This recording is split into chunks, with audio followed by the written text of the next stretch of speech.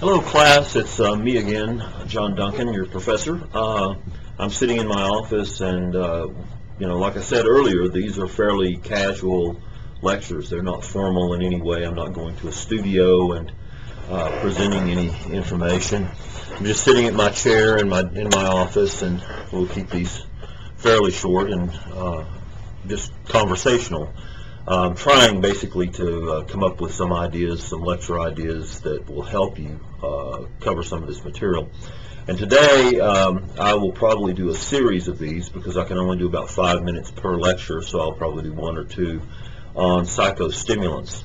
Psychostimulants are drugs that actually stimulate the brain in many different ways, mostly by causing an activation of the dopamine system itself. Every drug of addiction causes dopamine to be released. So if you took heroin, which is not a stimulant, it has a peripheral dopamine effect. Stimulants actually cause dopamine to be released. They also cause a tremendous amount of norepinephrine, which is a stimulation, focus, action, energizing brain chemical to be released as well. These things mostly are cocaine and the amphetamine family.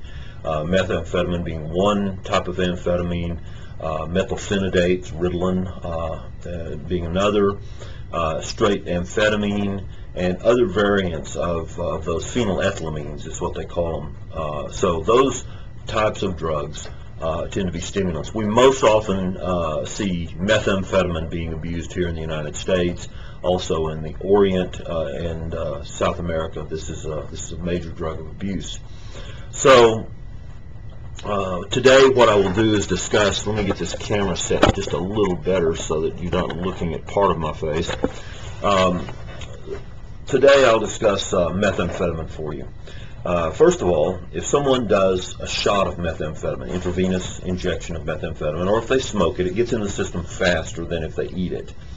But if they do that, all of a sudden, 100% of the pleasure chemistry in the brain just goes kaboom and completely is released in one instant. There's nothing else that does this. No food or anything else. Remember, too, that dopamine and norepinephrine are survival related for the brain. So the brain is basically being calibrated by this release, and it's training the brain that this is a survival behavior on a very primitive brain level. The other thing, though, is that you feel really good. I mean, you have all this energy, you have all this reward. This is a wonderful thing that's happening to you if you're on methamphetamine. At least that's what you experience. Now, what it's really doing is destroying your brain health and your physical health after a while.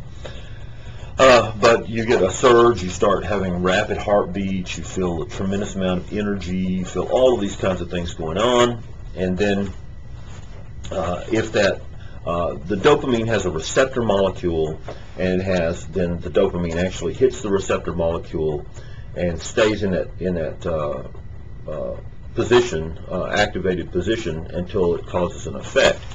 Well, if these receptor molecules are always filled, it causes something else to happen. A G protein binds on the receptor side and goes down to the nucleus of the cell and causes two things to happen. The first one being, we want more receptor cells here, so it overpopulates the D2 receptor. The second thing that happens is that it causes a genetic transcript to awaken that comes out. It's called cocaine amphetamine regulated transcript, or CART. You can see Stephen Stahl's book on essential psychopharmacology for a nice little discussion of that. Cocaine amphetamine regulated transcript causes the death of the tendrils or dendrites that go from this particular cell to other cells that don't have maybe anything to do with the dopamine stimulation process. So different parts of the brain begin to act differently. They act independently. One, the amygdala, which is the part of the brain that you know is associated with hypervigilance and awareness of our environment and tells us if there's anything dangerous going on. That doesn't talk to the thalamus anymore, which is where it gets its information from about the world, the sensory center. It doesn't talk as well to the thalamus, and it doesn't communicate as well to the higher parts of the brain that are able to control it. So the amygdala basically then becomes disorchestrated with other parts of the brain, and it thinks, or it leads you to believe on a very primitive brain level, that something's wrong in the environment, and so you get paranoid. This is the biological onset of paranoia. We see more and more modules of the brain becoming disconnected. One of the first things that really happens is the blood's flow to the, because you're in a kind of a crisis mode here, the blood flow to the prefrontal area, which is the higher order brain function right in here. That part of the brain is diminished, and you can see on some of the brain scans that there's not much going on in the prefrontal area. Well, that's the part that lives our life for us. That's the part that controls our inhibition. It's the part that enables us to set goals and live a purposeful life. That becomes less involved here. Further, the basal ganglia, which is in the limbic part of the brain, is the driving force, the anxiety level of the brain. That's mainly controlled by norepinephrine, and that's on full speed. So your anxiety level goes up really high, your paranoia level goes up high, you can't make sense of things, you can't set goals as well. So we see the brain changing, causing life to change on the other side.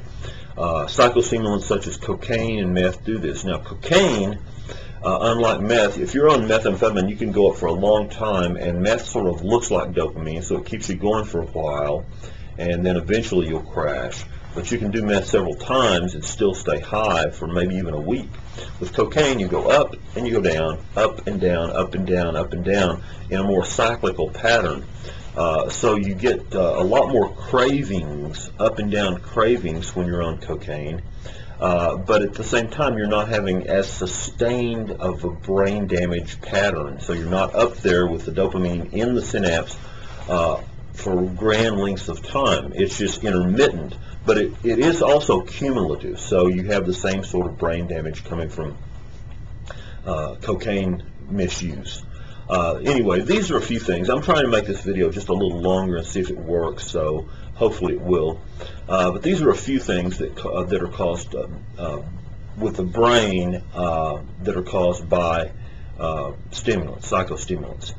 The end product of chronic psychostimulant use is more and more brain disorchestration. Different parts begin to not work together. The part that knows it's me, for example, is in the Brodmann's area 10. At the bottom of the prefrontal area. The part that processes language or linguistic thought is on the side in the temporal lobes mostly.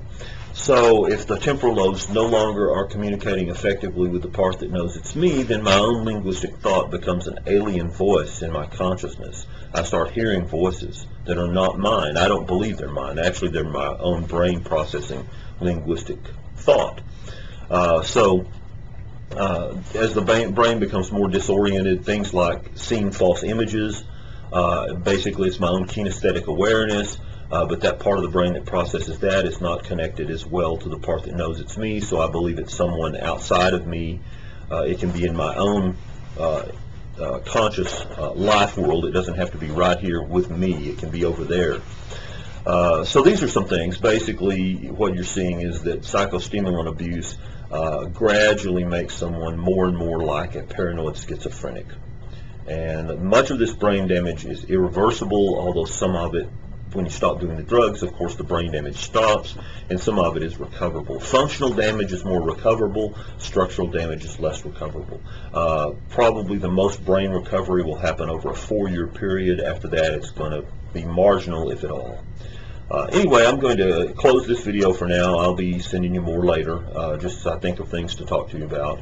But like I said, I keep them fairly casual, and I hope you enjoy these and hope you get something out of that goes along with some of the PowerPoint shows and other things that you're doing.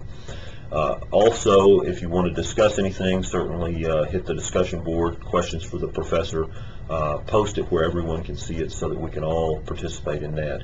Thank you very much, and I hope you have a nice weekend. Bye-bye.